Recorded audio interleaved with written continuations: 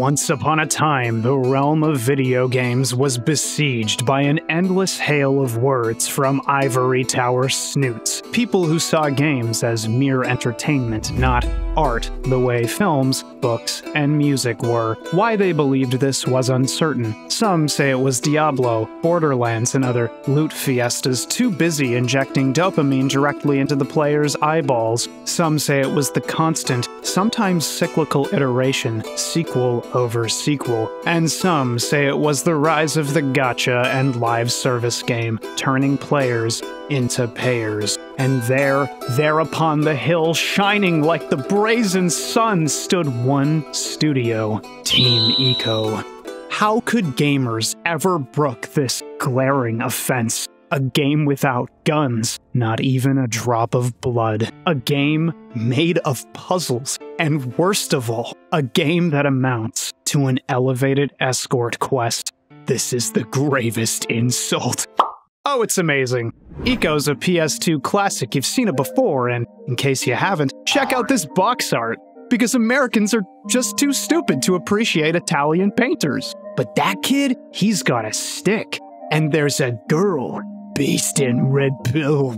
God, I can't even joke about that. Ico's a game where you run around a castle with a white girl staving off shadowy entities and climbing things.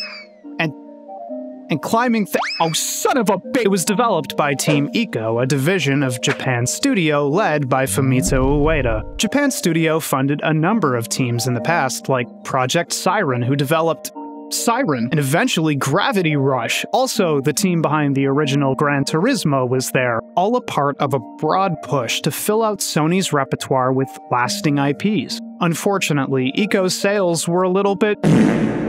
But that's okay. Critical acclaim matters until the money runs out. But it didn't. Team Ico kept making games, like 3 and 15 years. People tend to pin its US flop on the box art, and maybe Americans really are just too stupid to appreciate the funny hand-holding game. Solve the puzzles or join the tormented souls forever. Look at the penis font. The premise is easy. Kid's born with horns and abandoned in an abandoned castle where he meets a girl. She doesn't speak the same language. Why is she talking bugs? The joy of Ico is simply simplicity. Wear them HUDs. Wear them HPs. Ico doesn't need a review. Do you need a review of this? Does it not self-explain? Was the US marketing guy right? Traveling between weathered locales, the player is drawn into the experience more deeply than something like, say, Nights in the Nightmare, for example, a great game, but playing at very different things. RPG elements, strategy, it's bursting with menus, bars, and indicators. This is games for cats, bro! Why people like to point to Ico as the harbinger of games as art has a lot to do with presentation. It's not dripped up with the signs and signifiers of gaminess, yeah? Outside of blocky polygons and the occasional weird physics moment, No. Ico doesn't present much like a game at all. It shows the player a world in its totality, not cropped or contained with extraneous visual filler, and allows the player to wander in. Fumito Ueda was inspired by Prince of Persia, and you can see the influences. HUD-less presentation is generally striking, but not always useful for the experience. In a more immediately threatening game, those elements might be considered mandatory by the director, but Ueda had a vision. Or in his words, designed by subtraction. That means 2 minus 1 equals game design. Write that down, write that down! And I appreciate the vision. They knew they didn't need to hand you a health bar to serve up a fail state. The design sensibilities are, overall, successful. The removal of extraneous elements puts maximum focus on the relationship between the boy and the girl, Ico and Yorda respectively. You may have dedicated jump, attack, and interact buttons, but the bond is so important that Yorda gets her very own button. So if there's a problem you can't figure out in-game, it's probably gonna involve the Yorda button. Not that it works out all the time when you're learning. Okay, if you wait it out, she figures it out. Alright, fine, whatever. That creates friction sometimes. Bold as it is, stripping things to basics can jar the experience. Knowing where to go is never an issue. It's a fairly straight shot from start to finish, but sometimes you genuinely won't know what to do, even though you know the buttons. And you just sit, stunned, like a moron, until you put the pieces together and suddenly it makes sense. After you felt like a dumbass for 20 minutes. It's the classic puzzle game problem. Too much uncertainty. Too few hints can create all kinds of feels bads in something that's, overall, cute and inviting. And scary! Now, puzzle people find that strain enjoyable, and really, once you get it, you'll never sweat it again, but I will remember how I couldn't solve a puzzle for actual children. You know, I never was in the gifted class. Not all friction is bad. Eco ratchets up the tension every few screens by forcing the player away from Yorda. She can only do so much and can't access all the areas Eco can by himself. So, you go. Problem is, if you leave her alone, I mean... And not all the time, but it happens, especially if you abandon her a couple screens out, so you know. Grab a staple gun and here we go! Eco combat is real, and it can't hurt you. But you can die! I cheated a little saying Eco has no health bar. That's accurate, there is no bar, but you can die a couple ways. For example, leaping to your death. Now, that makes sense, but you won't lose health points in combat. In this kid's case, you know, like kids are, you're either dead or you're fine. Oh my God. Shadowy goons going berserk isn't the problem. It's letting Yorda get kidnapped while you're flat on your ass. Because if she goes, you go. However, I am a video game master who studied the game while you studied your cringe 9 to 5, so I figured out I could time repeating the first swing in a combo to stunlock any enemy to death. It keeps you moving forward out of back attack range and only takes a little timing. Ueda may have tried to remove the gaminess from his game, but I'll keep it a buck. Nah. Bullshit. Complete bullshit. Sometimes you're forced into playing honest and fighting to the death. The devs only really hand you a crappy combo and you're punished pretty severely for getting hit. A long recovery period that'll give you barely enough time to pull Yorda out of danger, but mercifully, in the few instances you're made to backtrack, you're free to run away. And all throughout the runtime, facing challenges, slaying shadows, you're deepening your bond with Yorda. Not mechanically per se, she doesn't evolve meaningfully or gain new powers or anything, but you still grow together. External to the game, you get more confident with that window you have to save her before she gets sucked down the portal. You learn the ins and outs of her AI, what makes her tick, that she's capable of things you weren't even aware of. Wow, really? I didn't think she could make it. And another dev might not have done that. They might have divvied up new power unlocks level over level, like letting Yorda use magic to push you or lift you or something, and setting aside the technical frustrations inherent to that potentiality. I don't think the game would even work like that. It would have demonstrated mechanical growth, yes, but not fostered that holistic understanding of the person, not put it front and center the way it is, absent any mechanical obfuscation. So, game good. One fun quirk of Eco involves version differences. Both Shadow of the Colossus and Eco were carried over in a collection for the PS3, and both differ slightly from their original incarnations. Take this waterway segment in Eco. It's a simple puzzle that requires climbing and interacting with a set piece, but the PS3 version adds new assets to the area. People talk up and down about version differences, but regardless of the minutia, the core remains the same. Eco is Eco. Get it any way you can. What is Eco? Is it drugs? Where am I going with this? The actual actions you take might deserve a bit of a look. You don't engage with anything particularly weird, but you do have to get a grip on climbing and swinging controls alongside typical box pulling and pushing. These don't really need much explanation, unless you're like 4 years old, but there's one point in the game where you're expected to push a bridge down with the momentum from swinging on a rope, and it happens so late in the game. I was flabbergasted when, being frustrated with seemingly hitting a wall, I swung on the rope and it worked. Most of the game relies on its buttons, not contextual, in-universe contact with specific objects. It was so weird, but so obvious, like, surely they can't expect you to... Oh. And that's the beauty of the design, even when, in terms of the game's physics, Eco isn't physically banging into the bridge and knocking it down, it's just a cutscene triggered by the swing, but it anticipates that you'll intuit the solution anyway.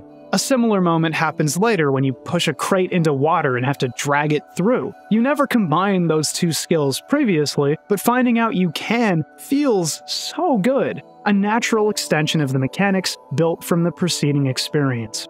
So let's dig into the quest proper. The story is minimalistic, and it's refreshing coming off something like the Xeno games that are much more interested in text, premises, lore, and reveals. This, in conjunction with the play, is the true reason Ico gets the coveted art label from people outside games coverage. It does so much with almost nothing. It isn't indulgent, it simply feels like artisanship. Some people need swords, guns, magic, gods, and 10,000 years of history to tell a compelling story, and some people just need the junk in their pocket. You meet Yorda, traipse around the castle grounds, and eventually you're confronted by this person? Good heavens, how frightening. Please don't step on me. I would hate that so much. She tells you to leave and then leaves, so... I mean, thanks so much for helping. Can't even cross the bridge yet, dumbass. Your gate is closed. A second round of traipsing gets us an open door and a finished bridge, so we can leave, finally. On our way out, we're thwarted by arcing magic, presumably channeled by the queen herself. The bridge begins to pull away again, and we're separated. In this electric moment, you're left to control your character freely, so you do exactly what you know you have to do. Jump to Yorda, who, for the first time since the quest began, reaches out and grabs your hand, saving your life. It hits hard for very kinetic reasons, both these kids have very bruised organs. If she acted like she had up until this point, we'd be jumping for the ledge, not Yorda. But after learning to trust Ico and developing a genuine connection, she acts autonomously. We're separated again, find a really big sword, and set out to do exactly what you'd expect. Fumble around like a dumbass while the queen knocks the sword out of our hands, threatening instant death if we make a single input error. Oh! Oh! Oh, no! A lot is left up to interpretation, but one thing is certain. Yorda was intended to become the queen's vessel, and in the conclusion, seemingly does, but also carries the fallen Ico out of the crumbling castle and sets him free. Ueda isn't direct in his storytelling methods, preferring to leave things open to interpretation to some degree. His words. Like a play, the characters may exist on the page, but live and die as they enter and exit the stage. Ico has no fully fledged extended universe. No where are they now? But I like to think that the game ends hopefully, if only to say, all that work was worth something.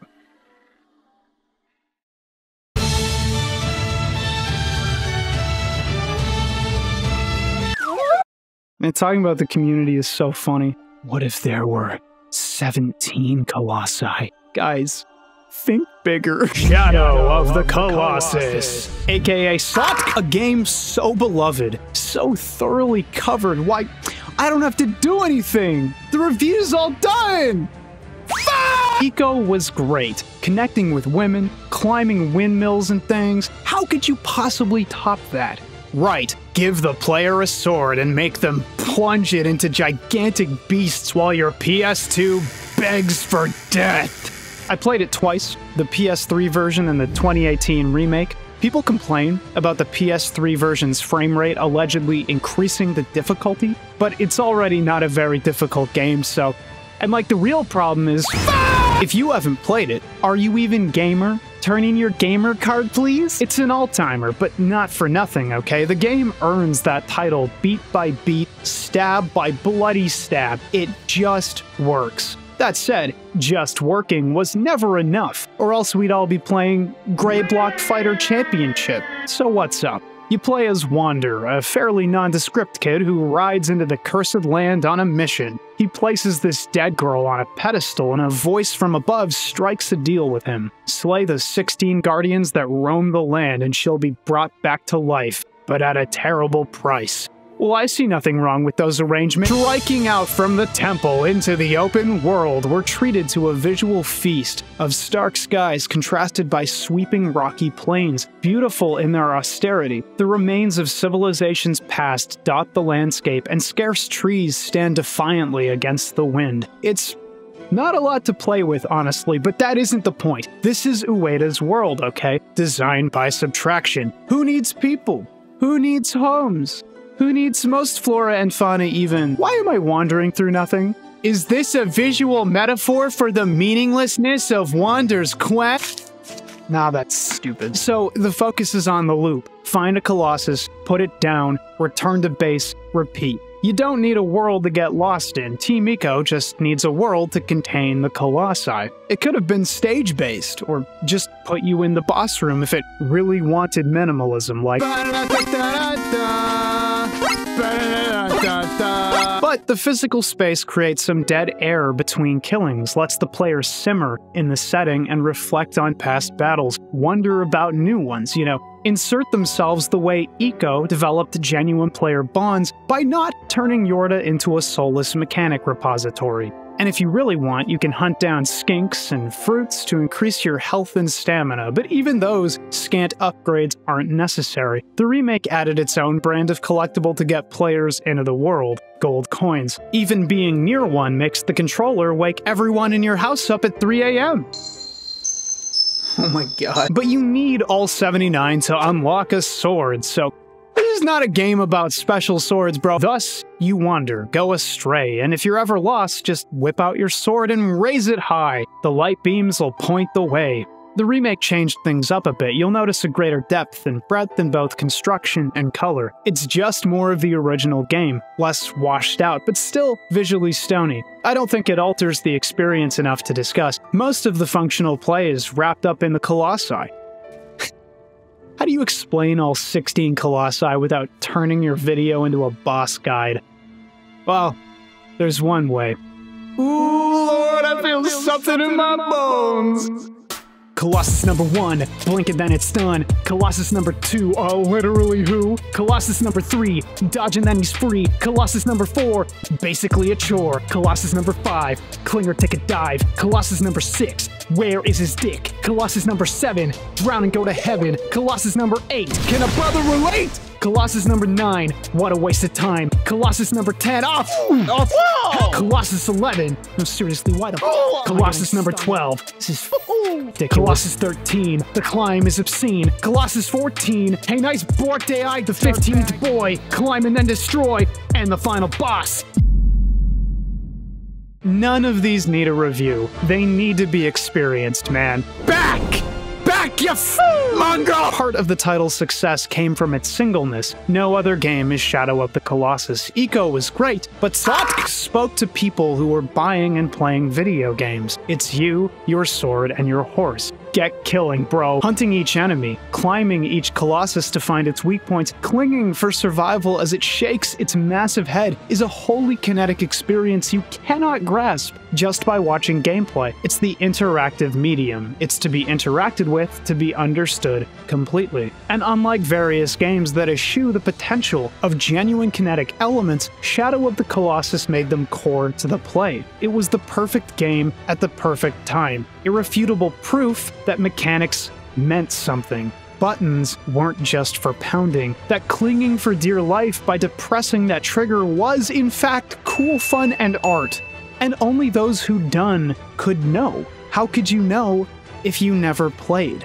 It's such a satisfying experience too, a short jog into a boss room and a battle against a hulking beast. I wouldn't call them terrifying at all. If anything, the eyes are uncanny at first, but docile on inspection, whenever you aren't pointing them with arrows, sending them into a rage. Fiddle-dee-dee. That will require a tetanus shot. But their size, heft, and power are obvious. You're a mosquito to these things. Channel that energy. No, not like that. It's especially felt with the ones that don't necessarily try to resist you, but use their own power, ripping through the wind and water in a bid to knock you off. I've said it before, but there truly is nothing like it. Instead of bothering with complex and skill-dependent dodge rolling like any other action title, even from the same period, you're simply made to persist to find victory. That said, every fight is different, and some are significantly more obnoxious than others. Colossus number 11 is particularly bad, and 14 as well on that note, for being able to stun-lock the player. Especially if you're a generally incompetent nitwit who didn't realize you could mash out of stun and had to record over your lines in post. Even staying on certain Colossi feels much more AI-dependent than anything. Again with 11 here, I couldn't get a stab in edgewise. clap until I remounted, and that second round, it was like I stunlocked him. I don't get it. Maybe they're built to screw with the player early so it doesn't end too soon. Maybe I found the right position to cling from. Who knows? That's the trick. They're never really miserable, just a little opaque. And I suppose that's fitting for a minimally challenging game. I like the different variations of Colossi. They're hard to cleanly categorize, but there's a distinct difference in vibe fighting the smaller, scrappier ones versus the big, clumsy giants, or the plotting animalian ones. I appreciate a little variation in my 16-course meal. Smaller ones need to be upended, usually by exploiting their bad habits.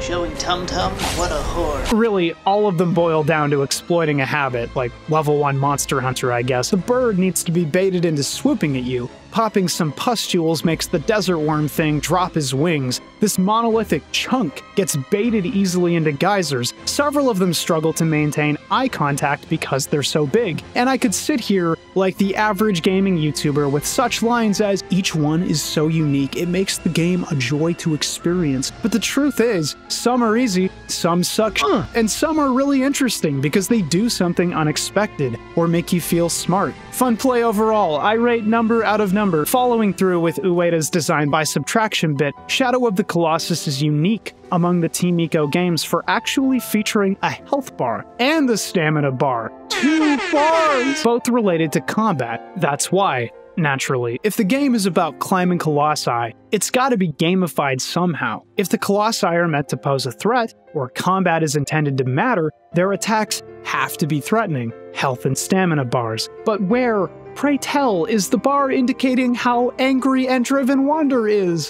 Bro, you're not looking so good. Sneakily, rubbing their hands together like Dastardly Dan or some shit. Team Ico makes Wander degrade visually over time, or specifically, the more colossi are slain. It's not hard to know that what you're doing is wrong. You're taking orders from a voice that's presented as knowledgeable, trustworthy, literally coming from where you'd expect God to deliver lines, and yet he asks you to kill guardians, says the price will be terrible, makes you slaughter otherwise innocent beings harmlessly roaming the barrens, and when they die, light streaks up and pokes holes in the sky itself. That can't be good! These creatures are majestic, grandiose, they're animals, dude. They're wonderful and mysterious, not deserving of murder. And when you do, not only does a sad track play, but you're immediately skewered by black tendrils and warped back to the temple, surrounded by increasing numbers of shadowy men. Imagine playing Ico and then playing this. I'm making more of the things that harassed me all game appear, and I'm being a useful idiot for the magical entity in the sky?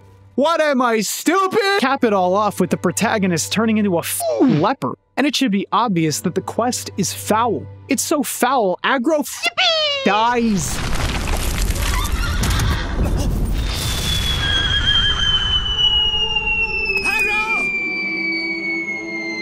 Splish! Yeah, I'm probably going to hell for that one. It's so foul, rain immediately starts to fall in the remake. Yeah, nice pathetic fallacy, jack off. Oh, a tower colossus, huh? The tower arcana of the tarot, upright position, sudden change, upheaval, chaos, revelation, awakening. I think I'm in danger. The final Colossus is hard to argue with. In a sense, it's perfect. A new challenge involving an obstacle course of sorts from approach to the earth underfoot. A massive climb as the once terrifying tower is stuck immobile in its shackles and only vulnerable by provocation and timed leaps. It's genuinely frustrating in the remake. That is, it takes a lot longer to grasp the necessary cling strategy than the other fights, mostly because the thing has ADHD and won't stop fidgeting fuck. But eventually you make it to the weak point and finish the quest at the highest spot in the game.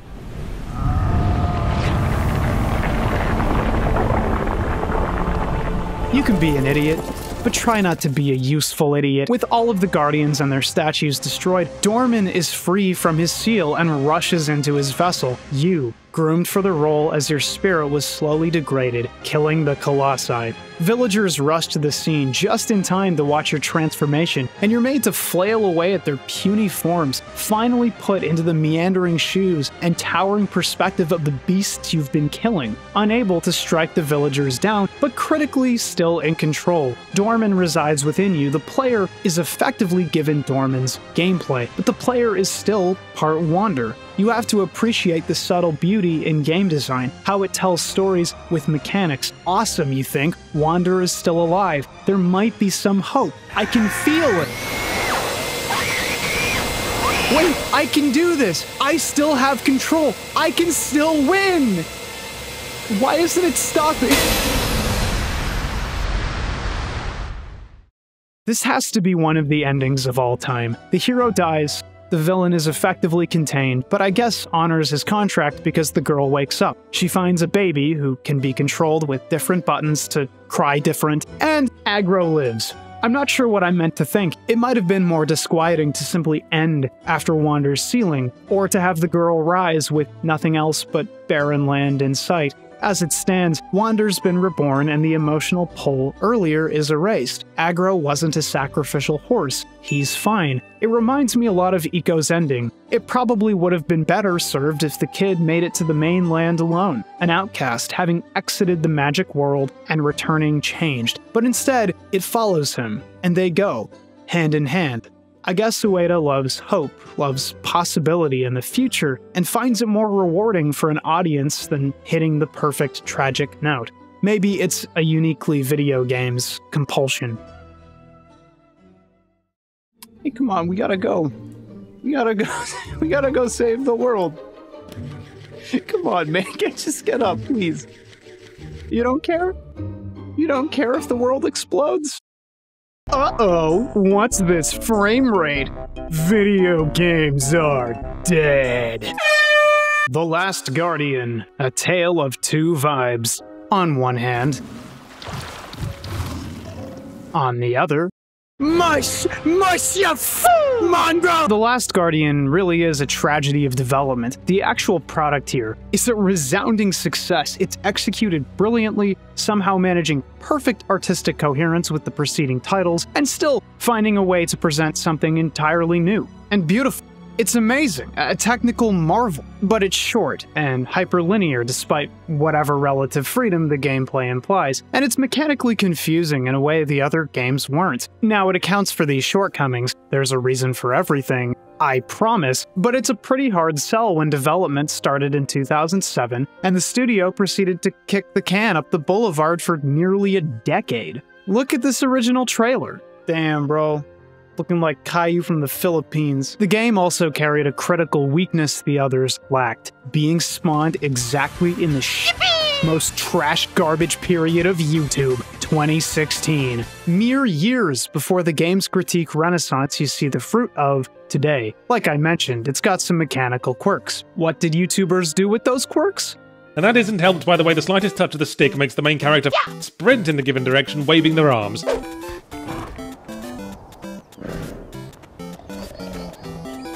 First, I want to talk about the controls. Not only because they're 80% of what brings the game down, every tiny aspect of the control scheme is somewhat off.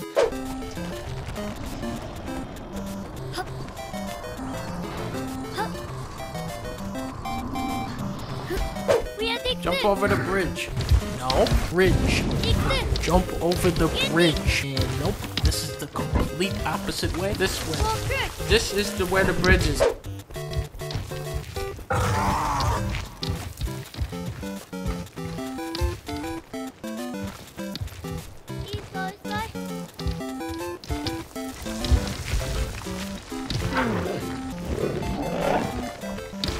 Hey, editor KBash here. These aren't meant to be dunks. I'm not trying to insult these other creators. This was 6 years ago. God knows half my catalog from 4 years ago and below is worse. I'm just trying to set the tone for how people reacted to this game. It's not that they're completely off base, but imagine you're one of the few studios so esteemed that whatever you make, though you've produced very little in some, is labeled true art. Even if games are art and it's not a question, you skipped the battle and won the war. Imagine you're the people behind Eco, the game that landed in 1,000 developers' top 10 games of all time, the face that launched 1,000 ships. Imagine you're the people behind Shadow of the Colossus, one of the single most respected and mythologized video games ever.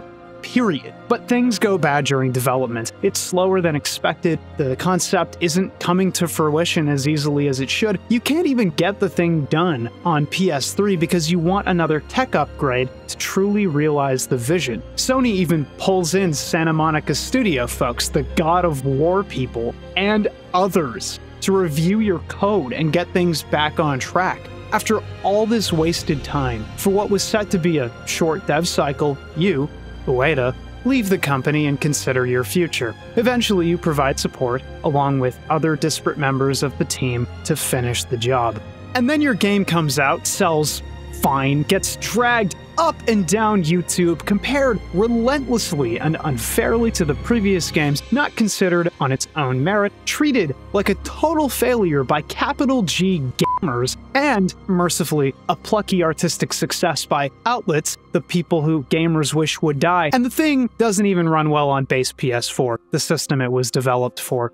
And gamers, for some reason, can't figure out the controls for actual infants. And that's why it's so hard to talk about. I commiserate with plenty of the criticism. I think it's rough around the edges beyond just the performance issues, and for personal enjoyment, somewhere around or below Eco. In solving one of the most frustrating aspects of puzzle-based game design, it manages to create entirely new ones. New vectors in annoyance! But treating Ueda and his team like hacks, when they're some of the only people who utterly bucked all gaming trend bullshit from games as service to RPG system creep to even attempting playing towards a mainstream gaming audience more focused on blood and combat, it's sick. It's disgusting. Put some goddamn respect on that name or keep it the f out of your mouth for real. The Last Guardian is the story of a boy and an animal. This animal.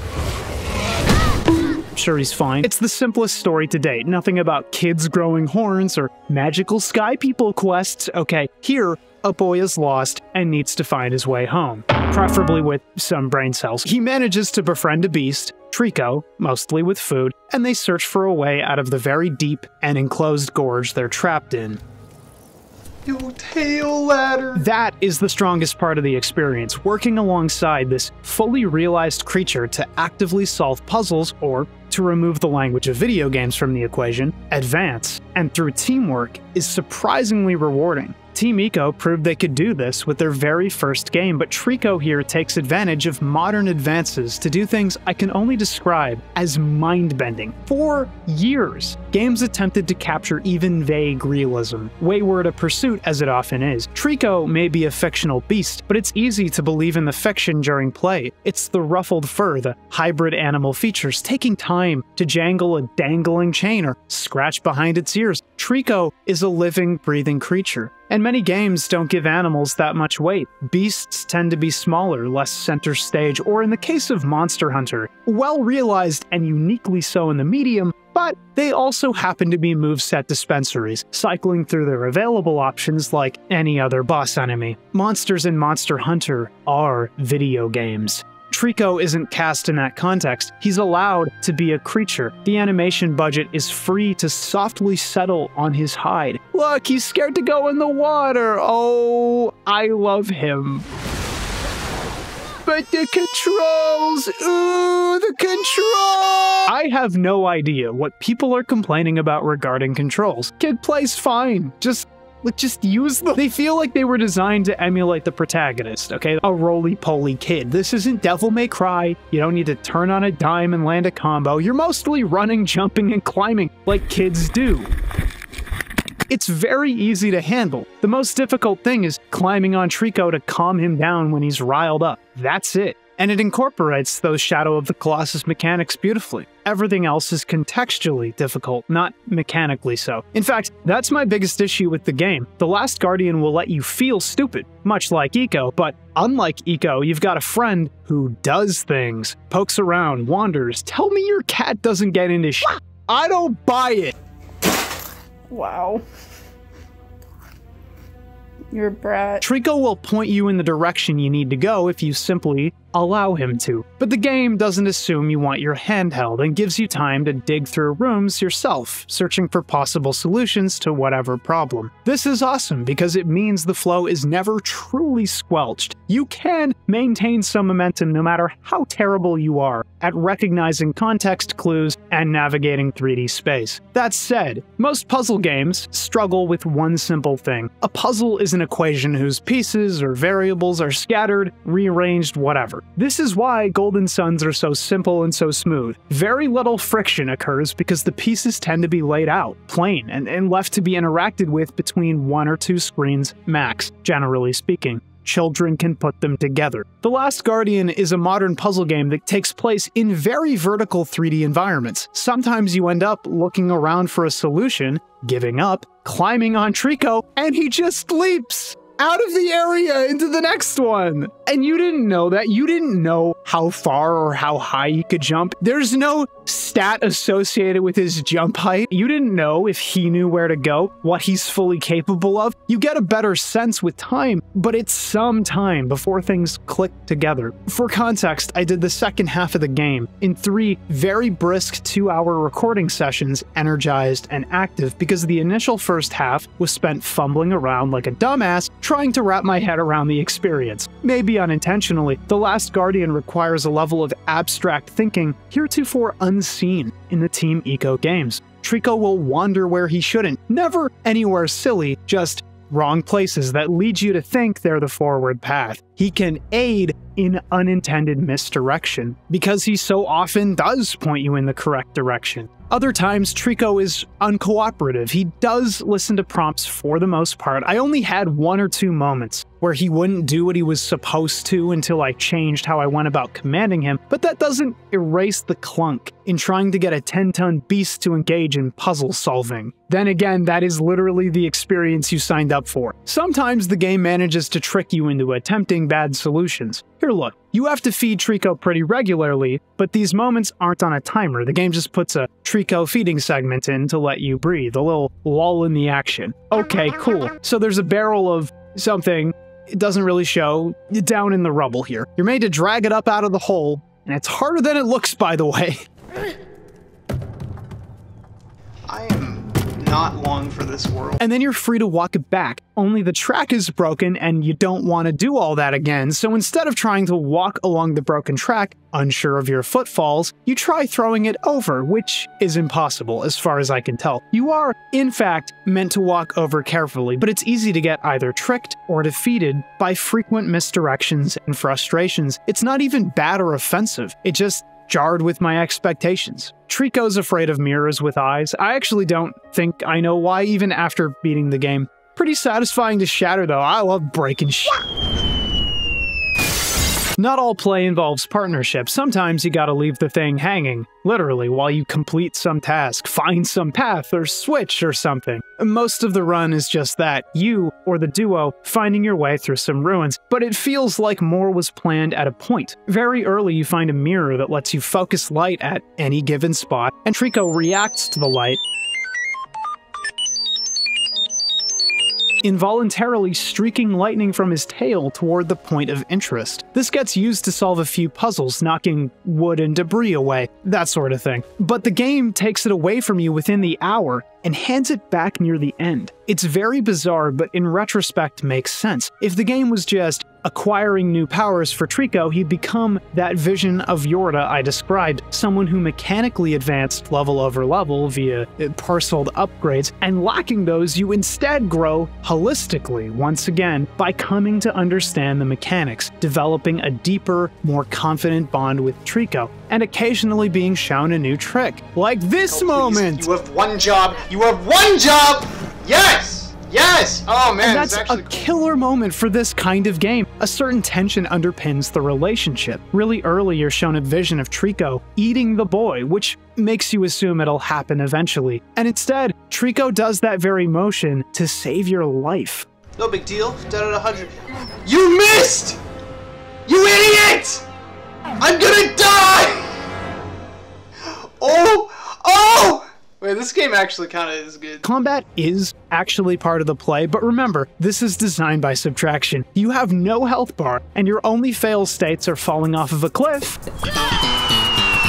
or getting dragged away into a door. Like a way to pull an Uno reverse and turned you into Yorda, but player character Yorda. Because the mechanics under this framework must exist to highlight the core conceit, the bond between Trico and the boy, you're made to support Trico rather than carrying combat. I've never really played a game like this and found it really enjoyable, taking a back seat in this mode of play that normally I'd be fishing around in for the best, most degenerate scumbag option like Eco's light attack spam. You're still made to bowl over enemies holding fear-inducing mirrors, yank spears out of Trico's body, and calm him down after battle. He really doesn't take conflict very well at all.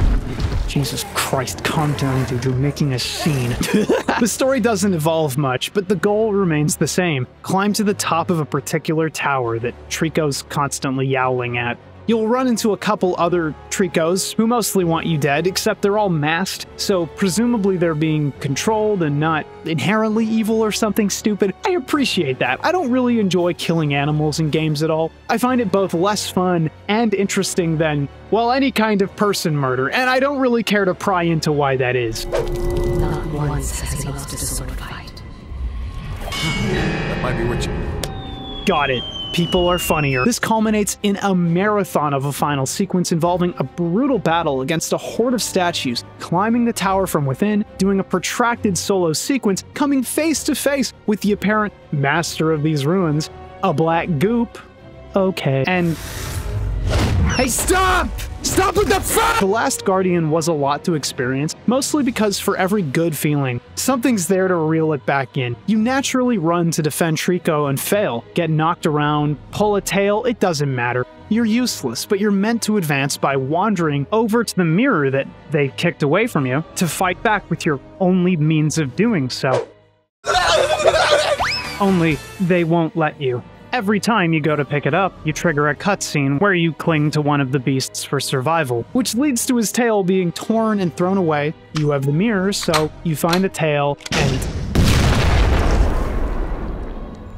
Wait a minute, if the children are swallowed whole by the Guardians and deposited here, and barrels come out, we've been feeding Trico children. What the fuck? The Last Guardian isn't complicated. Black orbs, magic mirrors, and animate statues notwithstanding, they're relics from another era you stumbled across and managed to leave behind. The story happened between Trico and the boy. After giving his absolute everything for the beast, at least as much as someone can expect from a child, the beast returns it with interest, taking an otherworldly beating and flying the kid home. Not everyone is going to have a meaningful relationship with an animal in their lifetimes, I realize. I remember feeling genuine frustration at the end of the run, but mostly because I was tired and grinding out the game, and frankly I was getting annoyed by little contextual things not making immediate sense in my tired state. Looking back on the experience, The Last Guardian does much more than Eco and Shadow of the Colossus to truly make you helpless. Trico hasn't just been your support, he's been your carry. A total reversal of what happens in Eco, where you pick up the sword with intent to rescue Yorda, and also pulling away from what Shadow of the Colossus did. Regardless of Agro's sacrifice, you still had your sword, your bow, and a Colossus to slay. You were still given the chance to grab your destiny. The Last Guardian is much more devastating by comparison, and the reward for all of this is the dissolution of the relationship. It's the kind of emotional punch you can only really feel the full weight of having agonized through about 5 to 8 hours of play. Watching Trico be treated understandably badly by the villagers tears your heart out, because for as incredible as it was to see something true and beautiful grow between these beings born of disparate worlds, you know it can't last.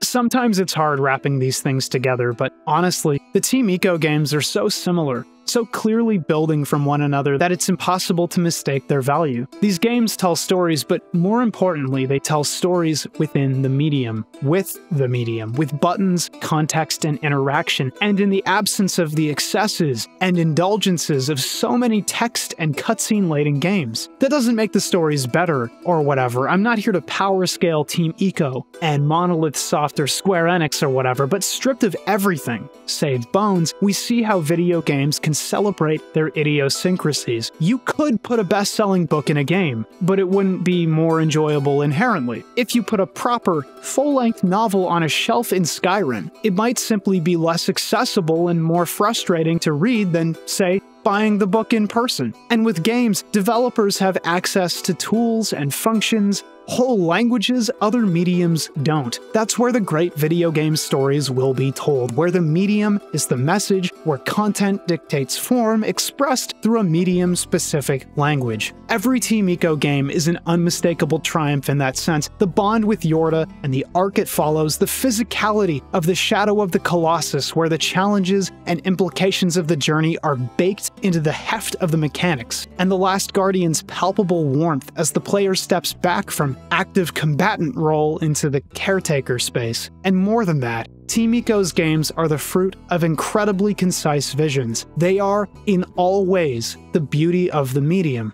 Well anyway, there's not nearly enough blood, guns, and loot. 7 out of 10!